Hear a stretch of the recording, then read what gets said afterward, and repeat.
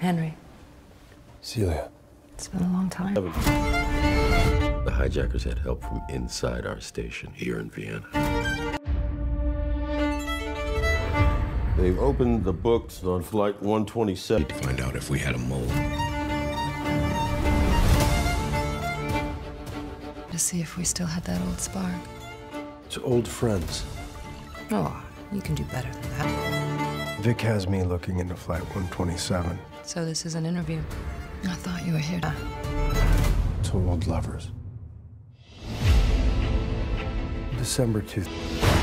The hijacking appears to have taken the most tragic development. Someone in our station betrayed 1012. Paint me Celia's picture. I was living the dream. Then Flight 127 happened.